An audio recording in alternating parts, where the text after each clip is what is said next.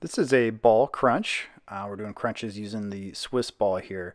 And ball position is really important. You basically want the center of the ball to be going up through your navel. So straight line from the center of the ball up through your navel. That positions your body so that your upper body, your shoulders, and your head are hanging over the top of the ball. And that's really important to create that instability and to force that abdomen to do the work to crunch up instead of just using momentum.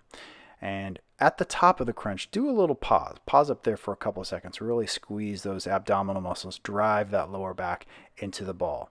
Also really important, make sure you keep your neck neutral. You can see I've moved my hands from in front of my chest to the sides of my head. That's fine, but please don't put your hands behind your head and pull with your upper body. That's a good way to strain the neck. We want the neck to be neutral, head to be neutral. Just look up at the ceiling. Use those abdominal muscles to crunch up. Pause at the top, and big squeeze in that abdominal wall.